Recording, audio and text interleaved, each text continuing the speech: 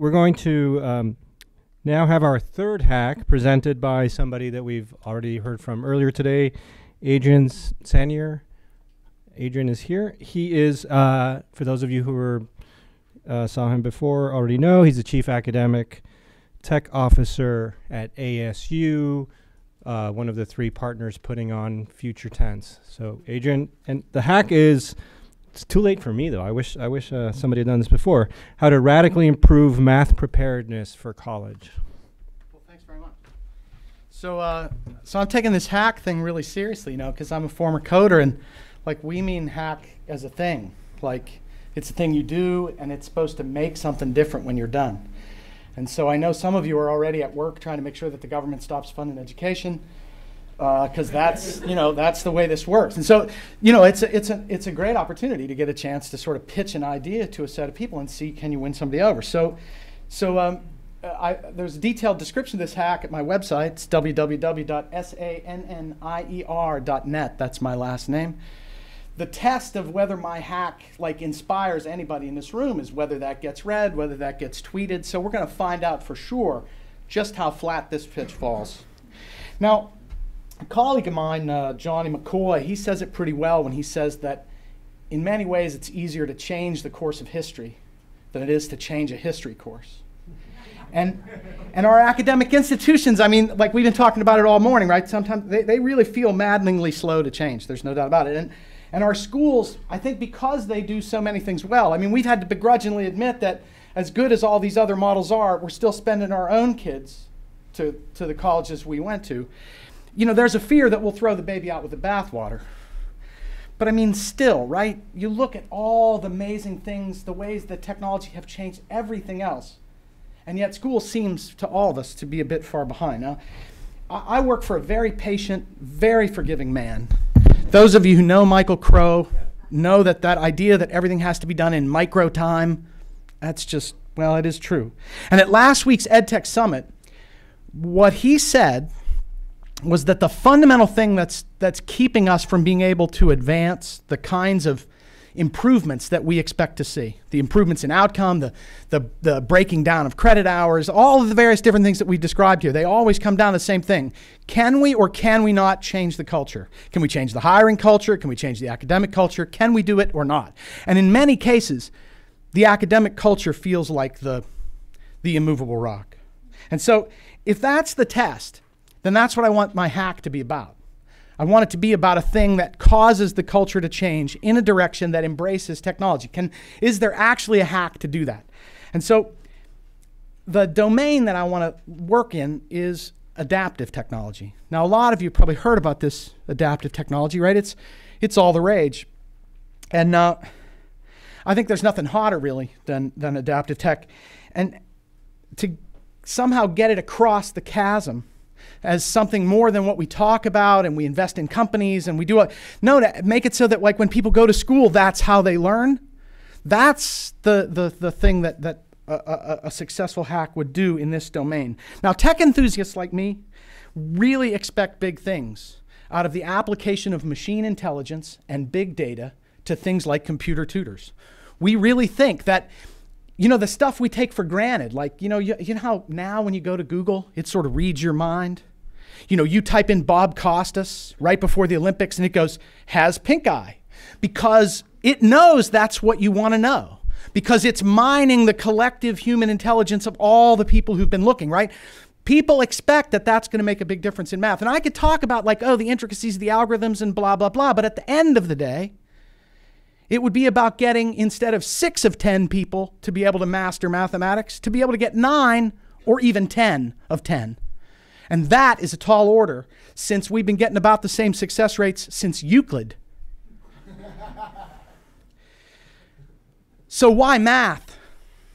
Okay, so I got to read this because, we only have so much time. This is a hack, right? Math is an important bellwether in seeing whether adaptive technologies are going to work or not. Because if they're going to live up to their promise in any way, you'll see it first in mathematics. Because math is such an important human capability. It's the gateway to true understanding of a whole host of knowledge that without understanding of mathematics is just inaccessible to you. science, engineering, computing, many of the things we require, mathematics is the price of entry. It's the very basis of rational thinking. It's the one discipline that every people on the earth agrees to the very last letter is true. If you think 2 and 2 is something other than 4, you're irrelevant to me because you'll be extinct. So math is also the language that computers speak natively. It's the most cut and dried thing on the planet. If computers are going to be able to help score us and guide us and evaluate us, mathematics is the place where it will be able to happen first. So if computer tutors are going to help us learn anything, we're going to see it first in math. So when's that going to happen? Right, like we've been doing this for quite a long time. When is that going to happen? And what I'm going to submit to you is it has happened. Education has had its first Napster moment.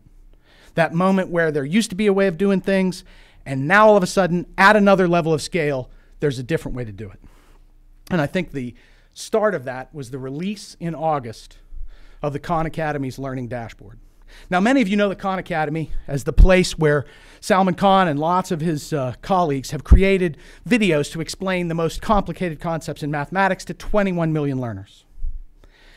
You can go to the site and these short videos explain these things that baffled you for all of your life. You know, then I strongly recommend that those, how many out there, squeeze theorem? All of you got your squeeze theorem under control? Out to the Khan Academy, bang, no time flat. You'll be up with the rest of us. So that's what the Khan Academy was. But what the Khan Academy is now is a place where there is a free, adaptive tutor provided at internet scale to every person on the planet that can get connected. And that scale changes everything. In just 8 months, millions of people have been drawn to this capability. And that has strong implications, not only for how good it is now, but for how good it can become. So, this tutor, what's it like? Well, it poses problem after problem to you, patiently. It'll pose problems to you till you get sick and tired. And when you come back again, it will pose them to you again. And while it does, it explores the depth of your understanding. It incrementally challenges you along a path that's specific to you. It patiently watches you do every problem. It keeps track of how many attempts you make, how many you get right, how many you get wrong, how many times you say, I don't know, this is too easy. It tracks how many minutes you spend. It tracks the periods of your inactivity. And gradually, student by student, problem by problem, day by day, the Khan dashboard is learning about every aspect of how people interact with mathematics. And it is building the largest, most detailed database of learning activity that's ever been assembled. And they've only been doing it for 8 months. So what I suggest to you is that that database, properly mined, becomes an enormous resource for us to understand how to accelerate the teaching of mathematics.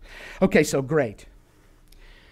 Why do I think that it's on such an incredible trajectory? It's because I think that the Khan Academy is on its way to becoming one of the great internet utilities. One in a family of unbelievably valuable, yet often technically complex and seemingly massively expensive tools that are nevertheless provided to every citizen of the internet for free. Think about Wikipedia, Google search, Facebook, YouTube, all of these tools that do things that could never have been done before, done from more or less a central place for free, along a variety of different funding models. Now, the Khan Academy is based on the donation model. It's very similar to what Wikipedia is based on. And it's backed by some of the largest educational foundations in the world, the Bill and Melinda Gates Foundation being principal among them. The Khan Academy is uniquely positioned, I think, to provide this internet scale utility, this thing that we all agree on. All of math is well understood, the ability to continue to pose those problems and gather the behavior habits of humans and use those behavior habits to encourage personalized paths in the future. This is a unique capability that Khan can provide at this moment in time, not as a future thing, not maybe we could do it right this minute, just go there now if you're bored. It's very important to understand that as an internet utility, it's not only how that thing behaves today, but the development trajectory that it can be on. Because It doesn't have to spend any time selling anybody. It doesn't have to spend any time lobbying anybody. It doesn't have to spend any time convincing legislators or boards. All you got to do to use the Khan Academy is decide to do it. So, what's the hack?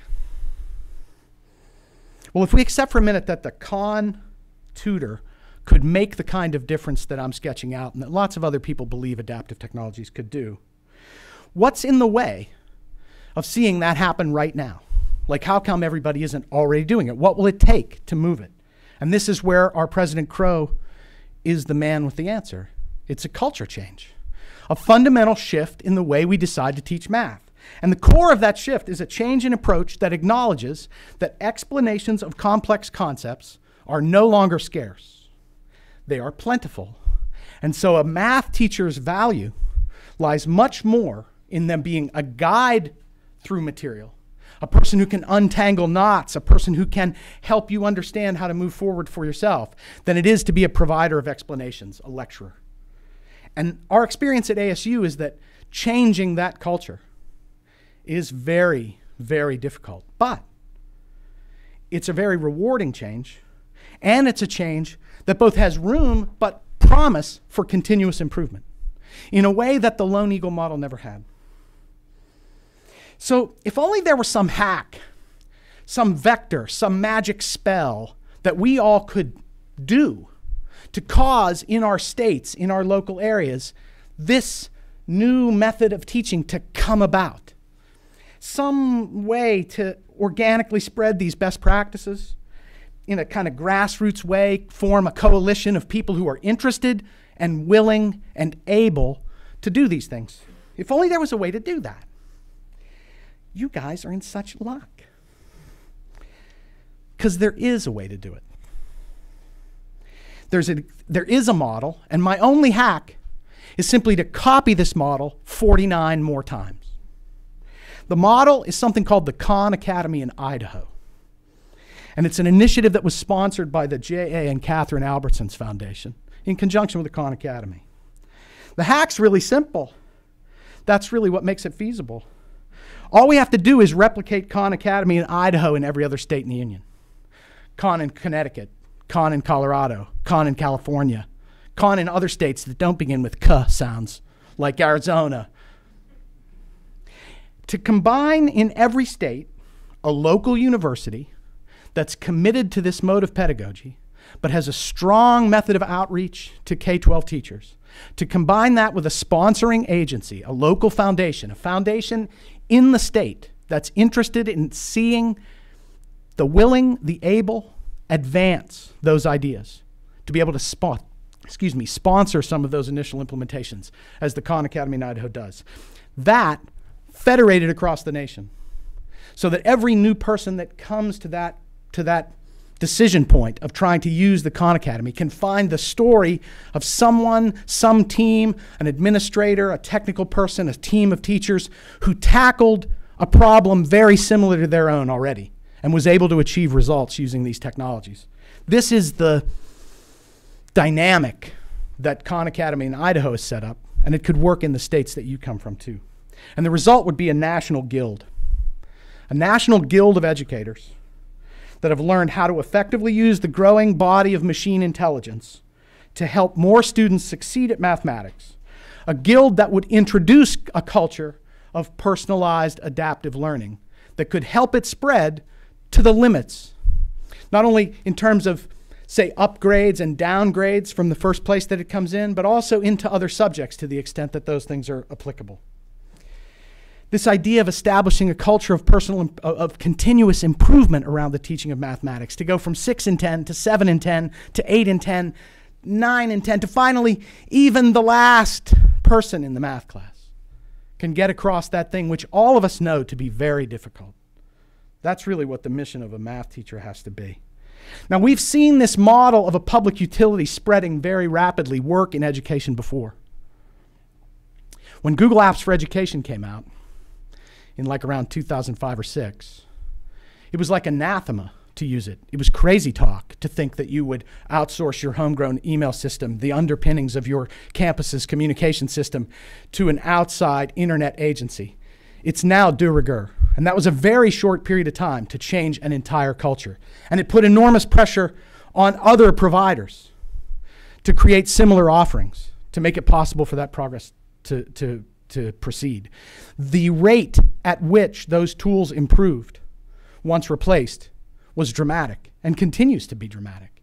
And so this culture change can happen. Now, it's much more complicated to do it inside the classroom.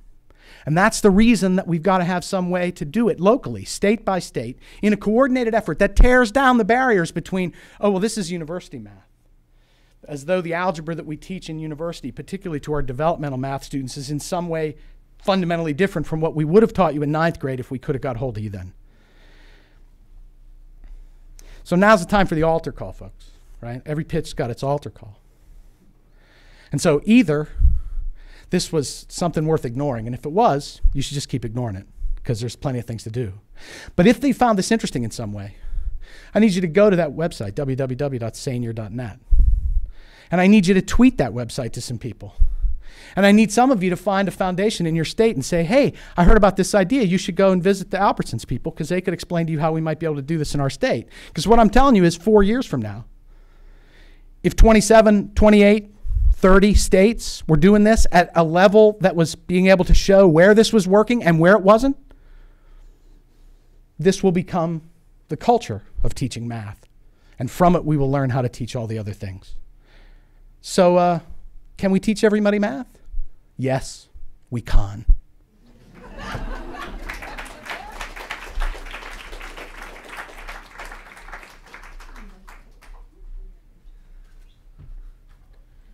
Thank you, Adrian. For those of you who are going to be in our last conversation, if you could come on stage and get mic'd up. Adrian, I felt really bad the first time you mentioned the squeeze theorem, and I was sitting in the audience not knowing quite what it is, and then you brought it up again, so I'm going to spend some of my afternoon on Khan Academy. I think you asked if people understood it, and I don't even know what it is, so maybe I understand it without knowing what it is.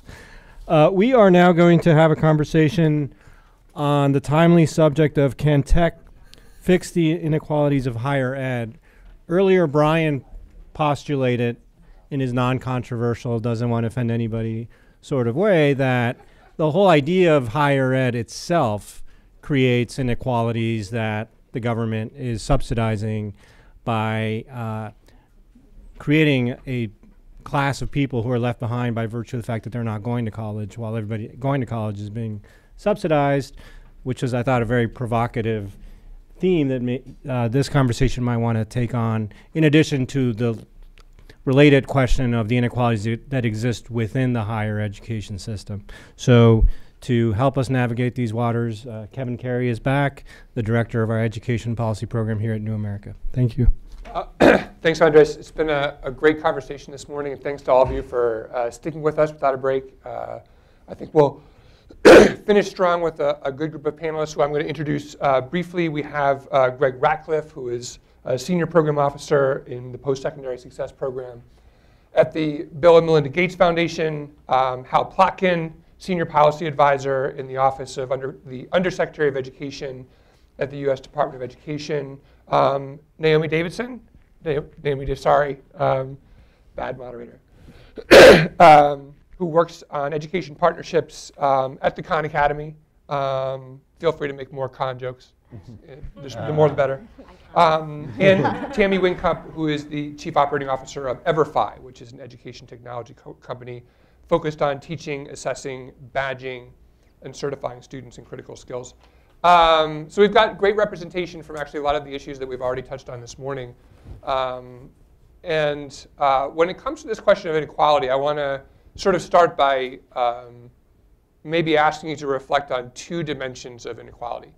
One is inequality of access, which we can define as either ability to engage on some level with education, but also to pay for it, since education remains not free in most cases. And then the second dimension that I think is important to keep distinct is inequality of quality. Are people not only getting access to some education that they can afford, but are they getting access to the right kind of education given who they are and what their particular challenges and needs are? Is information technology going to help, hinder, or complicate that challenge? Greg? So part of our hope at the Gates Foundation is that technology will help. And picking up on the last conversation, we're piloting a set of adaptive learning engines. And I think that the promise there, particularly in higher ed, is that you can reduce the size of that 200-person lecture hall to individual one-to-one tutoring that can accelerate both learning and knowledge acquisition, as well as provide a more equitable set of supports for low-income students. You know, if you're upper middle income, you have household wealth that can pay for private tutors. If you're lower income, you can't. And I think that this adaptive learning engine is one way that you can provide that kind of access. Yes. Gee, there's so much I could say. It's what a stimulating conversation it's been this morning. But let me, since I'm from the Department of Education, focus on the role of public policy vis-a-vis technology. And that is, and it's one of the reasons that I gravitated into it. You know, I spent 25 years as a technology reporter in Silicon Valley, and I saw the gap between what was and what could be, and the missing ingredient was often public policy. Let me just tell you quickly, Kevin. Gee, it's about 6 or 7 years ago now when I was chairman of the board of the Foothill De Anza Community College District in Silicon Valley, and I was visited by a major education technology publisher. And he wanted to tell me how excited they were about new developments in the internet and in digitization, because it meant that for his company, they would finally be able to get rid of the used textbook market, and every student would be required to pay full price every time. And that was what got him excited. And this is a very major company. And I don't know from a public policy standpoint that that's what many of us look at when we see what technology, the opportunities that technology affords, that it affords the ability to create a kill switch to meter students' ability to access learning materials and to charge them for every sentence they read. You know, we can come to a different set of opportunities by focusing on approaches epitomized by what the Khan Academy is doing. And the crucial ingredient here for how that $150 billion a year that Amy Leighton was talking about is spent is what are the public policies that we implement that govern how we take advantage of the technology opportunity. So I guess my answer is that by itself, technology is just a tool. It's just a hammer. You can use a hammer to build a house, or you can use a hammer to knock a house down. And the critical thing here is developing understanding and support for the appropriate public policies which ensure that we use technology just like we used technology 100 years ago when the technology were bricklayers and architects. The goal was to use technology to create the greatest number of high-quality opportunities for the greatest number of people at the lowest possible cost. So now we have a new set of hammers, new set of technologies. And the challenge in public policy, where the lag time has been appallingly long, is to refine our public policy so that we're making the most effective use of these tools to create the highest quality opportunities for the greatest number of people at the lowest possible costs. So I think at EverFi we look at this issue of inequality very seriously around the access issue and where technology has the ability to play a role. So if you think about, you know, our conversation today has been very much about a transfer of knowledge gain, whether it's with math or with Buddhism through that MOOC. And we at EverFi are really focused on those non-curricular, non-academic drivers that actually you really need to be able to support students if we are going to actually make education attainable to them. So for example, we focus with 500 colleges across the nation, about 7 million students, on the non-academic drivers that research has shown will hinder particularly first-generation students from actually getting through college.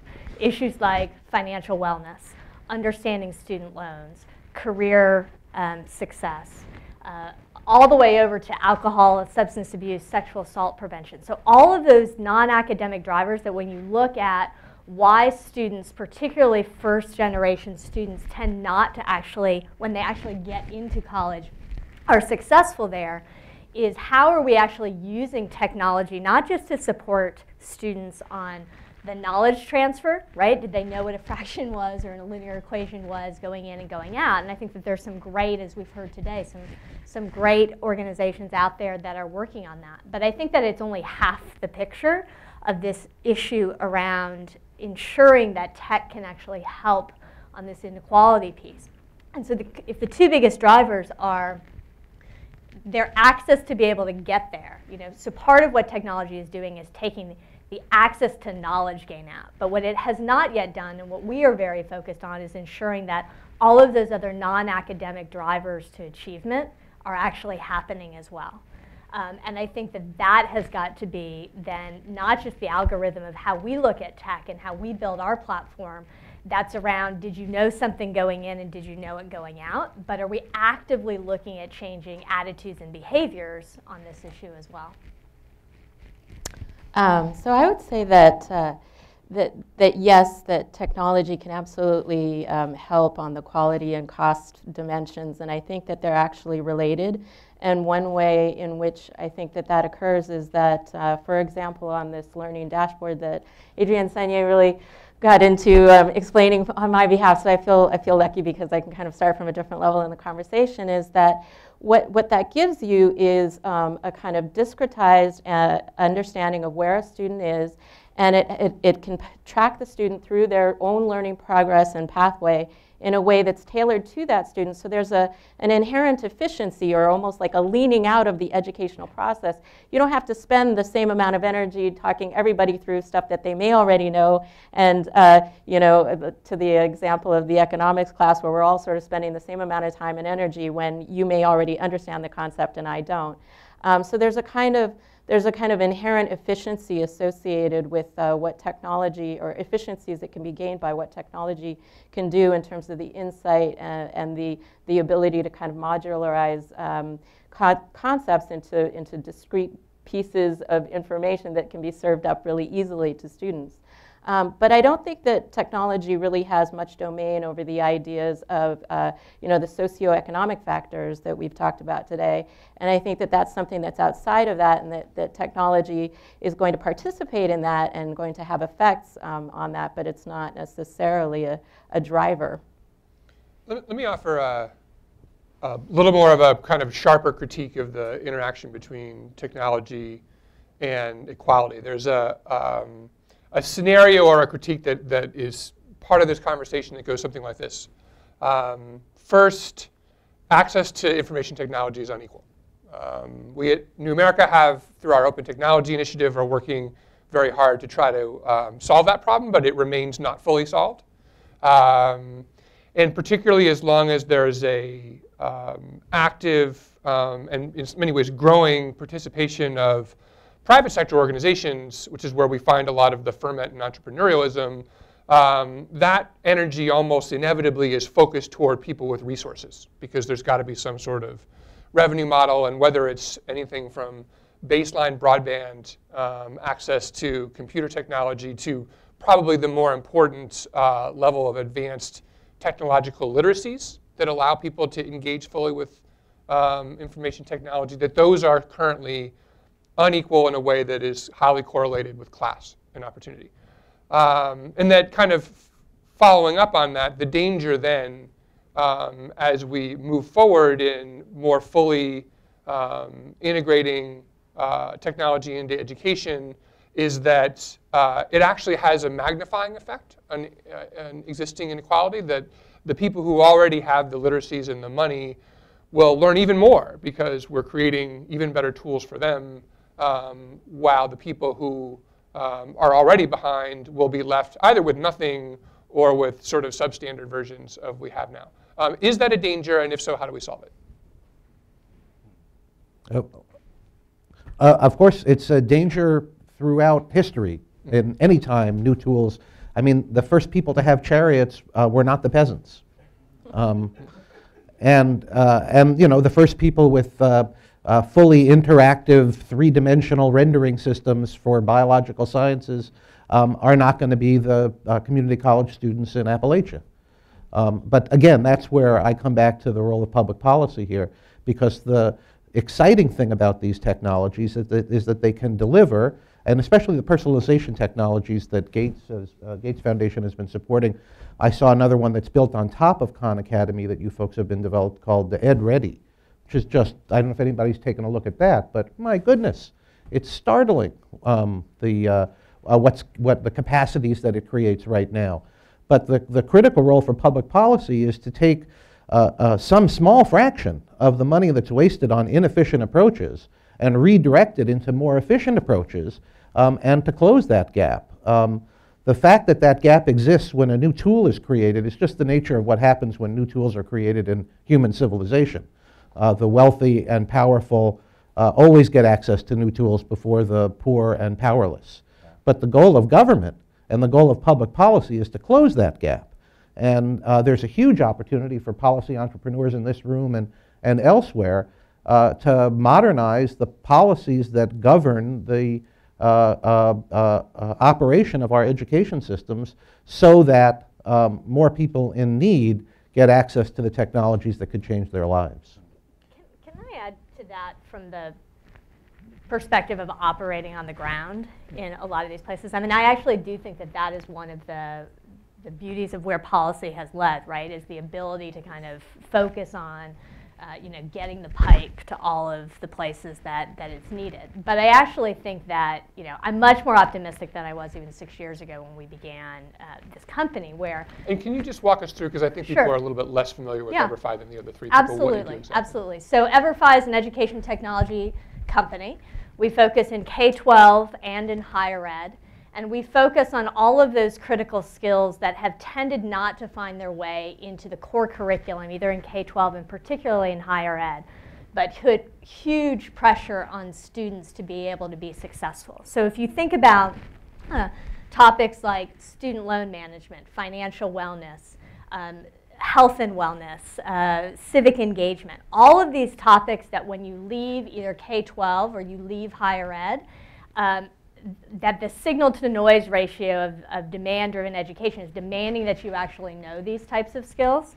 We use adaptive pathing platforms that all along the way are measuring not just knowledge gain, but attitudes and behaviors. And I think that that's one of the differences where I disagree a little bit with Naomi around the idea that I actually believe that technology will play a role, and we're already showing it in terms of being able to not just serve up content that has a right or wrong answer, but to be able to interact with a student in a one-to-one environment on topics that are tricky, on topics that they may not actually want to interact in a class setting on, but like sexual assault prevention, like alcohol abuse on campus, all of these regulatory issues that campuses and deans of students are grappling with. And so, we quietly, we're venture-backed, and we quietly sit behind our partners in thousands and thousands with 7 million students, not just having registered. So I think that, part of what I hope we get into here is I actually think that we disagree earlier that if we set the bar low, that we should watch the curve go like this, that it's okay. We fundamentally don't believe in that. We actually think that you should hold us accountable, not just to the number of students that register, but the number of students that actually get fully through our course, which on our platform is about 68%. And so we know that... Way better than Robert Wright, just not even. Yeah. And so that's a different topic, but to go back, so I want to have that debate because I think that part of this is, on the policy side, huge believer that policy can help, but I also think it's holding us, the private sector, innovators in the economy, to actually helping to get to those communities that have gotten the short end of the stick. And so just one example, last week we were in a Native American reservation in Utah where they are actively using our financial literacy platform in a college. And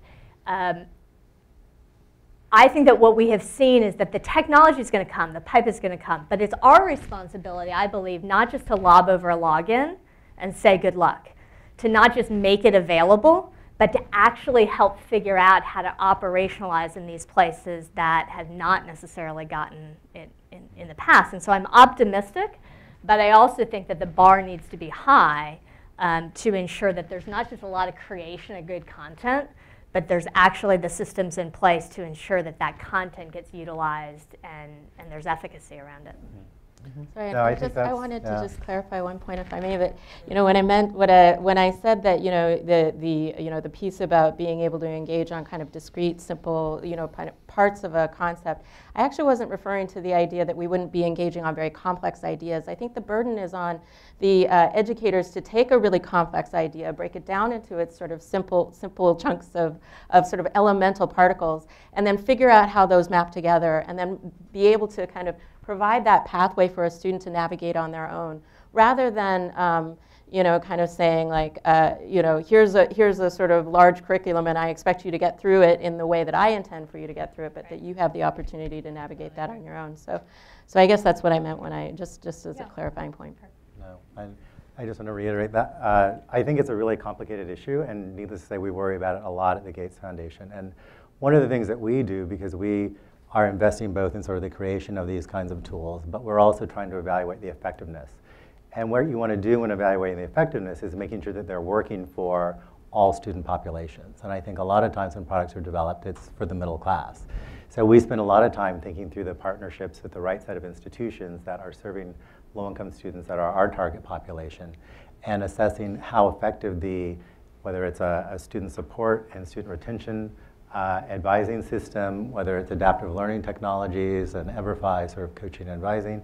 It's making sure that these technologies are presented in a language and in a way that resonates with a particular population, that engages them in a way that they want to go deeper into the product rather than just sort of flip to the next page. And that's all as much art as it is science. But I think it's a really critical component of sort of how do you make it better. We tend to often frame our inequality discussion domestically, but I know one of the interesting things about a lot of the new education technology providers is that their audience is very much not domestic. Naomi, can you talk a little bit about the international dimension to the students who engage with Khan Academy? Absolutely. So we are in 200 countries at this point in the world. So that means there's 5 countries that we're not in. And I can't remember all of them off the top of my head, but I know North Korea is one of them, and there's a few in Africa. So I think that one of the exciting things about the access question and the cost and quality dimension is that the barrier to entry for utilizing Khan Academy or some kind of tool like Khan Academy is much lower than if you use the chariot example that you just used. That at that time, the amount of the incremental amount of resources that you needed to be able to gain in order to get a chariot, it's much lower now for for technology. And while it's true, there's still a barrier. We have examples of children in orphanages in Mongolia using Khan Academy to study math and actually to create content. And that kind of, seeing that kind of access and seeing that kind of like ability for students with very little, extraordinarily little, be able to engage at a similar level as a student with a lot of resources is really exciting. And we're definitely seeing that it's the responsiveness of that international community. I mean, all of our content is translated by volunteers, and it's translated, entirely in Spanish and Portuguese and Turkish in whole versions of our site, and it's also, 30 languages across our videos. So the desire to go out and do that and translate that content into, their native languages is obviously there, and I think that it shows that. A little bit goes a long way in. Yeah, Mongolia is interesting. It's one of those countries that I think it has the lowest population density of any country on Earth. So they didn't wire anything because that would be crazy. They just skipped right to wireless, and so it's actually their communications infrastructure is pretty good, particularly compared to a lot of other infrastructures that they continue to work with. So Greg, I wanted to talk a little bit. As you said, the foundation's main focus is on the education of traditionally underserved students. And so there's there's sort of 2 dynamics that seem to be going on simultaneously with respect to technology. that may not always complement one another exactly. On the one hand, there's all this concern about the cost of higher education as a barrier, and rising prices and the inability of financial aid to kind of keep up with that. And so inevitably you get into some discussions around labor productivity and trying to use technology to substitute for labor in smart ways. The danger that people then kind of point out is, oh, well, are we headed toward a future where only the elite get interpersonal interaction and everyone else is just kind of left with a MOOC, even a good MOOC of some kind, which will never sort of fully substitute for that person. Again, based on my remarks this morning, I'm a little more skeptical of that critique, but it's certainly an open question. I think it's all remain to be figured out. Is the adaptive learning that you talked about the solution to sort of squaring that circle? So I think that it's a complicated question. I get asked a lot. And I think that the philosophy of the foundation is, I borrow the tagline from Esurance: technology when you want it, people when you don't. And I think that there are always going to be limits to how much technology can replace a teacher, a faculty member, an instructor. And that's not our long-term goal. I think that technology can bring a lot of efficiency to the education process in the way that Naomi was saying around for those students who are more knowledgeable about a particular piece of content, they can sort of move on their own. For those students who are struggling, you can provide more individual support. And I think a struggling student can be rich or poor. It's really about accelerating learning and knowledge acquisition. And I forgot the rest of your question. No, I think that was so that was good. Okay. Yeah. So I think that our hope is to make institutions more efficient by allowing them to educate more students through the use of technology and provide more personalized time for those students who need it most. So how do we, and maybe this is maybe a question to you and Hal, you're looking at the institution level, making these investments, how you're talking about public policy. How do we ensure quality then? And to be clear, it's a bit of an unfair question because we don't ensure quality now. Mm-hmm. I thought it was interesting that we heard from the professor from George Mason, who said basically our service is terrible and doesn't work and no one learns anything. And what's most interesting about that is not so much that the fact of it, because I think a lot of people know that's true, it's that, and I'll say this because he's joined us right in front, he can go back to his college today and say this on the record and no one cares, right? It's not like it's going to change. It's not going to be a newspaper article tomorrow. Mm-hmm. George Mason professor says, no one learns in our classes. They forget everything. But nonetheless, yeah. The burden is always higher when we're doing new things, and the burden needs to be higher if we really want people to learn. So how do we make sure or try to sort of move in that direction? Well, two thoughts on that quickly. One of the more hopeful trends is this whole area of open educational resources and the Khan Academy and what it represents, and and MOOCs are part of that. But the more that what people learn in academic institutions is made transparent, and people can see what the courses are and what the learning outcomes are and what the competencies that can be achieved and verified through the exposure, then we at least get away from some of the black box of, I gave you a degree, trust me, there's quality to it. And so I think transparency is always a great way. I mean, it's how most other industries do it. Is you have you have a J.D. Power in the automotive industry, which is looking at and creating transparent measures of every factor involved in an automobile, and then people can make better decisions. So transparency is part of it. And the other thing is just the first part of your question about how people learn and whether or not some people are going to be just doing this technology-mediated learning and what's the impact of quality on that versus others who get hands-on instruction. One of the things that I'm seeing as we shift from the old model where the teacher was the provider of content and the student was supposed to sit there and listen and absorb it, is now that is being sort of outsourced to these different delivery methods, school and education is much more often, certainly in the hands of the most gifted educators that I get a chance to visit with around the country, turning into more project-based, more about what students can do together. They can attack a problem. And in order to attack this problem, whether it's figuring out a new protein folding sequence or trying to figure out less expensive ways to desalinate seawater, or whatever the real social, economic, business problems that we confront. As schools begin to organize themselves as places where problems get solved, and as those problems get solved, students learn what they need to learn in order to be effective participants in the problem-solving process, then people can learn from teachers, but they can learn from each other. Look, I still remember I learned how to write in 7th grade from my 7th grade girlfriend. I wasn't really very much interested in writing or school and didn't see the point of it until I had a girlfriend who thought it was really important that I not embarrass myself in English class because she was dating me. And so she taught me how to write. And honestly, I mean, I think a lot of us learn from peers if the peers are well equipped to guide us. And what's important for an instructional environment is to structure those opportunities so that learning can take place. So I think those are my two answers. More transparency promotes quality, and then changing the idea that we can only learn from someone who's called a teacher. A teacher can structure a learning opportunity from which to which many people can contribute, only some of whom might be called teachers.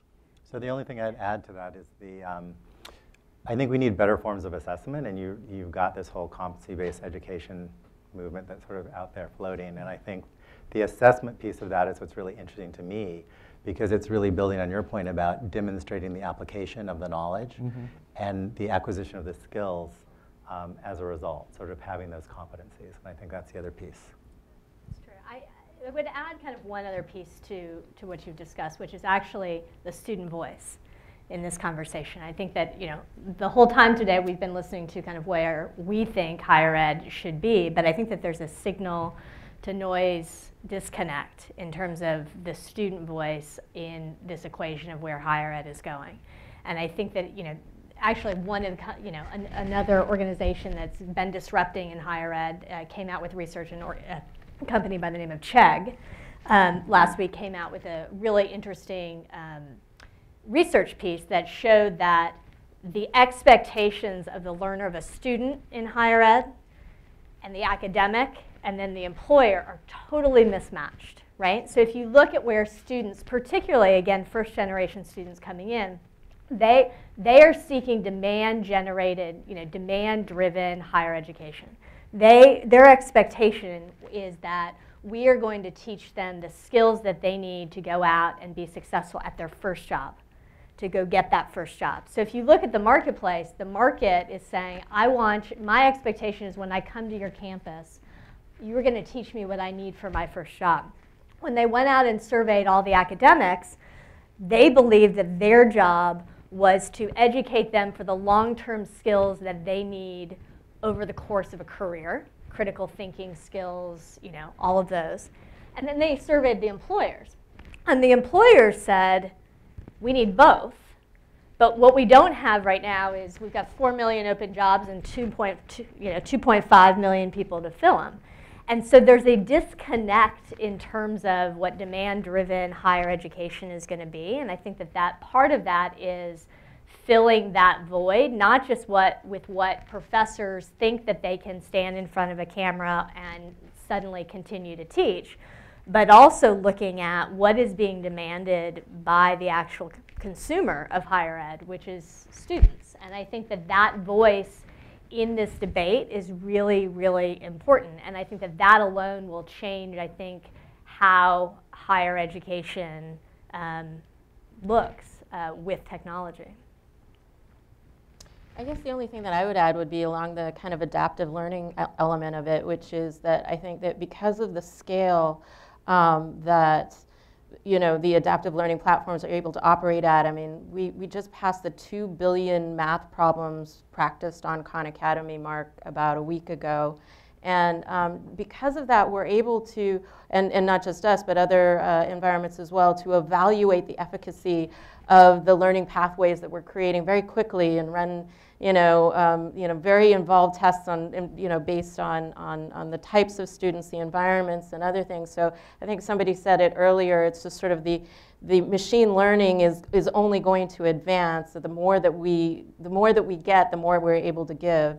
And that's an element. I think when you combine that with that transparency and the personalization, the student is then walking around with a kind of a viable platform that they can kind of trust is attested. It's a truly, like, it's a tire that's been kicked a lot, and they can show their progress within it, and that follows them no matter where they are. And that's something that has to kind of, speak to the general community. We're catching up on our schedule a little bit, so I think we'll go to questions now from the audience. Same rules as before. Please wait for the mic and identify yourself. Hi, this is on, okay. I'm Lindsay Saranen from the University of Maryland, and I'm going to admit bias that I'm a librarian, and so my ilk is towards digital literacy and instruction. And I've heard a lot today. We've kind of gotten to where we're talking about access and ability to use technology, but we just got to it, and it's only been brought up briefly. I would love to hear more about how we deal with the fact that there are a lot of students, even in the United States, even in wealthy areas, who don't have digital literacy skills and can't use the kinds of technologies that you guys are talking about. And especially in the context of public policy, I mean, we have the FCC right now who's essentially deregulating net neutrality, and that's going to make broadband more expensive. It's going to make technology access more expensive. What do we do about that, and how does that play into what the work that you guys are all doing? I switched my careers from writing about technology to trying to impact public policy around technology, in part because I think we have a crisis.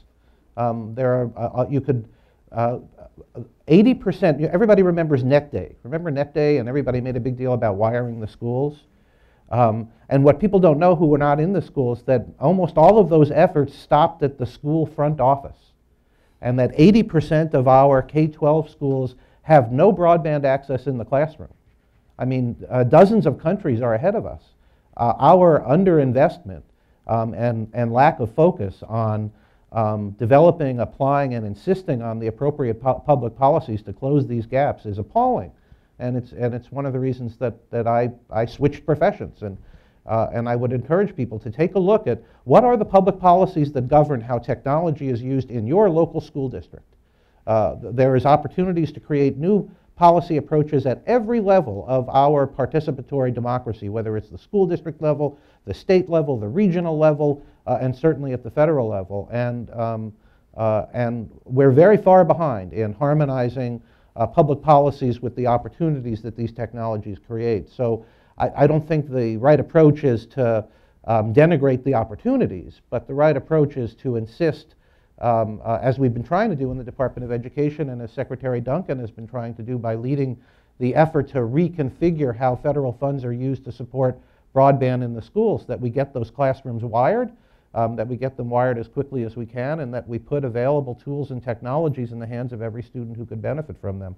That's the problem in this country is not resources. At the higher ed side, we have $150 billion.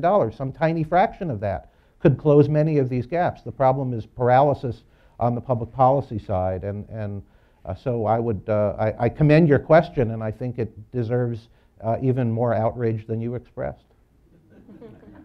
I think it's also going to come to a head this year because all of state is at the K-12 level, right? Because so many state assessments now you're having to take online. It's not going to be Khan and Everfi that are forcing this conversation. It's going to be state assessments at the K-12 level, because you as parents are going to see that your students now have to take all of their state assessments and Common Core assessments online, and when your principal is suddenly trying to figure out how they rotate that laptop cart to 12 different classrooms, that is where I think the outrage is going to come, and my sense is that's actually going to help all of us in this industry to figure it out much quicker than many have hoped. Yes. Brian Kaplan, George Mason University.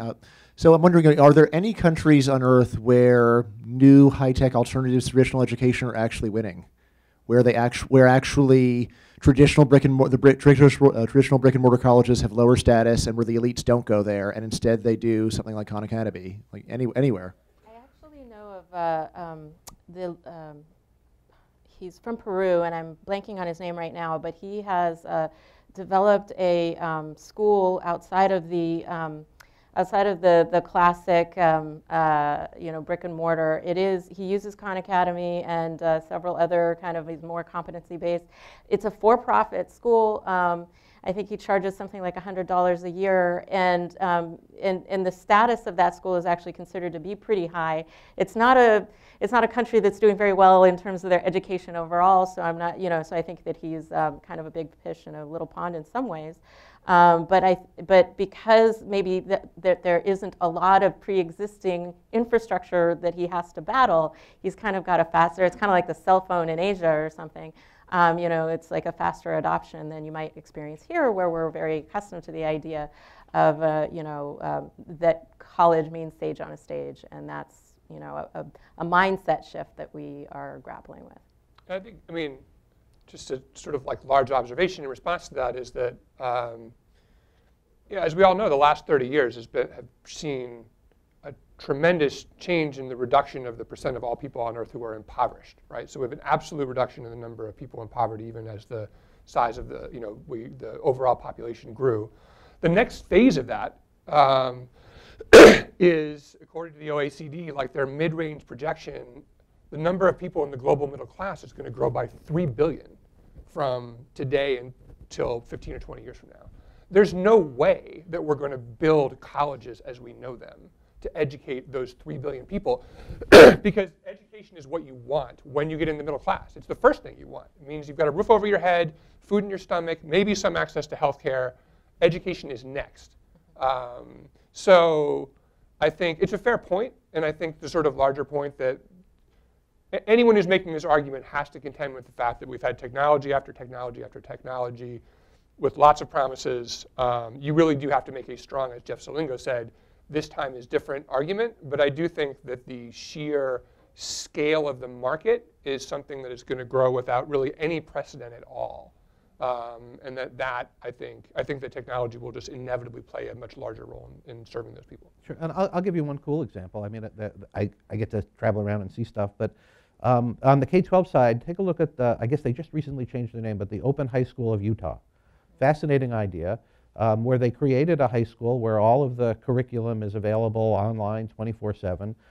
The students don't come to class in the regular conventional sense. I think they come and they meet in classes and work groups that are project-based once a week or so.